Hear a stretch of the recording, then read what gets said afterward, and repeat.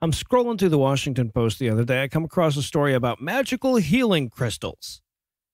So any headline that doesn't contain the phrase dumb motherfuckers is going to fall short of acceptable in my mind, but I guess it could have been worse, right? So it reads, healing crystals are having a pandemic moment, and right below that there's a subtitle that says, science says they're just pretty rocks. Now, if you're going to write about magical fucking rocks, that's not terrible. The word healing is in scare quotes, at least, and we're all of 11 words in when the refutation starts. But one element of it still struck me as worthy of discussion. What are the words science says doing there? I mean, I'm sympathetic to what the writer's trying to do, right? She's a wellness writer for the Washington Post, so she's speaking to an audience that's more liberal, more affluent, and whiter than the general population. She's speaking to the primary market for healing crystal purchases. And she's trying to say that shit don't do nothing without pissing off readers so much that A, they reject her commentary, and or B, they stop getting their wellness information from the Washington Post. And that's a noble endeavor. You know, being right doesn't help much if you can't present your argument in a way that people will listen to it and in a venue where they can find it. And the whole article reinforces this goal by very gently taking fucking Moon Whisper Johnson by the hand and guiding her away from the New Age bookstore. She presents the arguments of pro-crystal folks and tenderly rebuts them with quotes from very confused geologists and shit.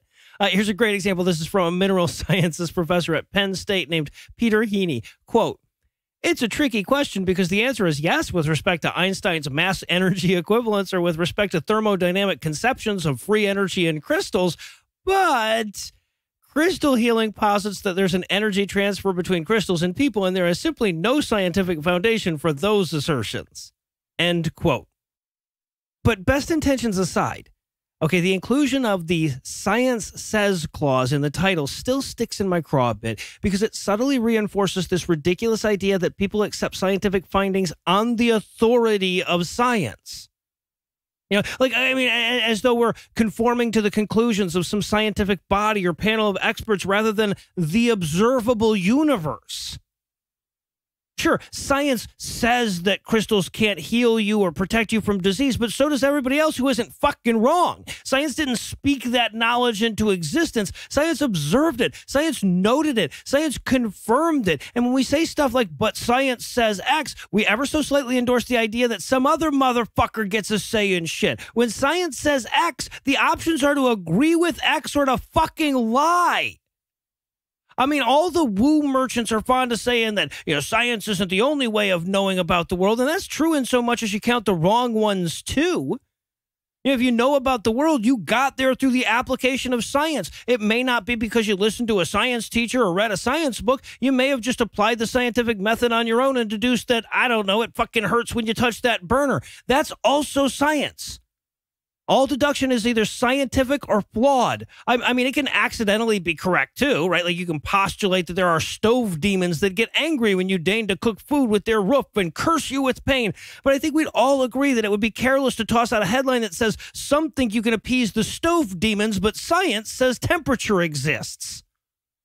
See, the problem is at the same time that you're giving Moon Whisper a benevolent little push, you're also arming her with the means to ignore it. Science says X is an invitation to remind us that science doesn't know everything. And I fucking hate this one because, yeah, science may not know everything, but it knows more than your dumbass Moon Whisper. There ain't nothing your fucking Reiki healing, tarot reading, crystal gazing hippie knows that science hasn't quite puzzled out yet. Same goes for your priest, your preacher, your rabbi, and your imam. And, well, we're at it, your favorite science communicator, your favorite college professor, and the most knowledgeable goddamn human in the history of the fucking planet. You know, science shouldn't be invoked as an authority. It should be the metric by which authority is measured.